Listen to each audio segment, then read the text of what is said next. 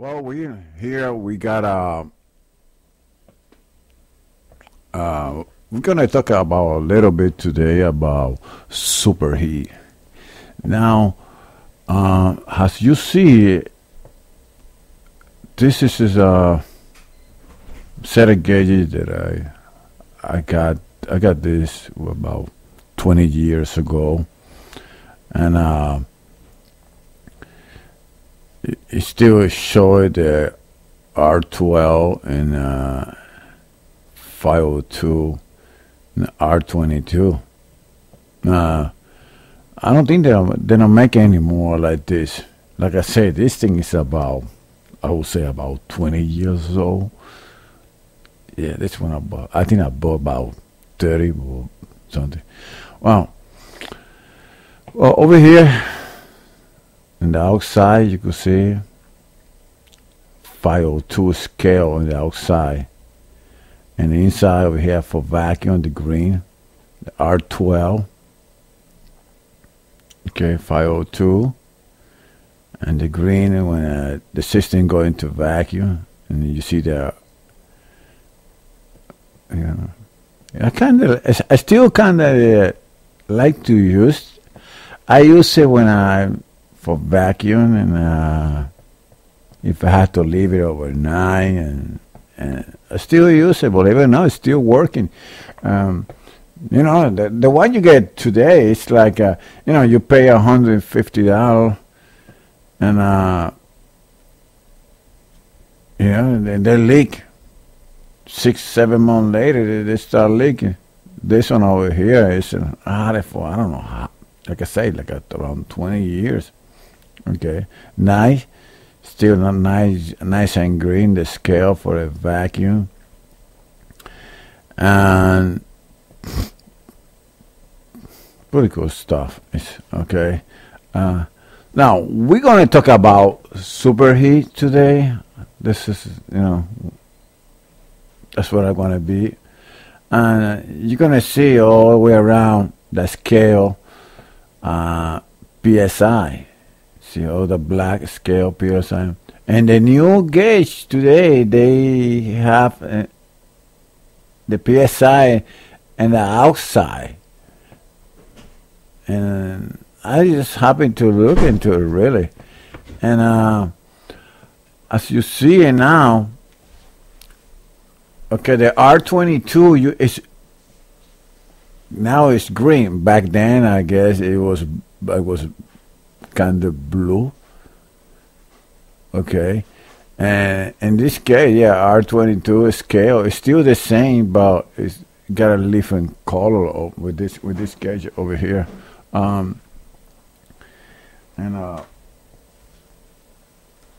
Okay, so now we know PSI, the black one. Okay, and the inside, just take a look at this guy. The one inside is for the R22. We're going to be working with the R22.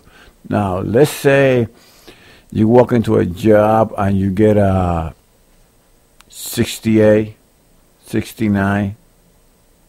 All right? If you look straight down over here, it will be 68. It will put you in the 40 degrees. So the R22 and a 68 with this table gauge will be 40 degrees at 68 psi. The temperature of the refrigerant will be 40 degrees. Okay. How you do a superheat? Now you get this number. You get this number over here. Right, 40 degrees right there. You see in the bottom, right here. Yeah, 40 degrees. And you go take the temperature of the suction line. And let's say that's the superheat of 12. Okay, as simple as that, guy. You get this number over here.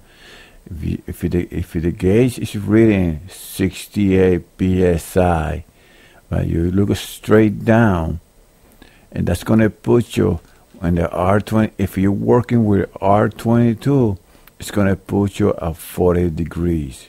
Okay, right now you get that. That's the number you're gonna work, 40 degrees, and you're gonna minus that number with the temperature that you get in the suction line.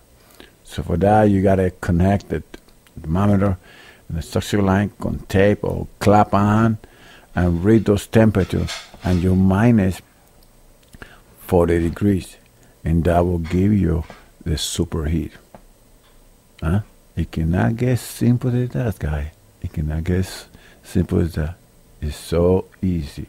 People upstairs, they're still having a little bit hard time get to the superheat mode. Okay? And what superheat does is, guys, it lets you know what's going on inside the system. Okay? If it's too much liquid, if it's not enough liquid, you know, and it give you, it lets you know a whole bunch of different stuff. Okay, now if you get, let's say you get a, if you get a high superheat, okay, you get a high superheat, that's telling you that it's not enough refrigerant in the system. Okay, low superheat, it means too much. Okay, it means too much refrigerant in the system. It's too much liquid, which is not good, because you might be getting liquid back to a compressor, and that's main problem over time. Okay, and again, look for this number over here, and this area pretty much you know, up here in Connecticut, average temperature 70, 80, you know, in a normal day over here, nothing crazy. So you're looking for you're looking for the number like a 68 psi,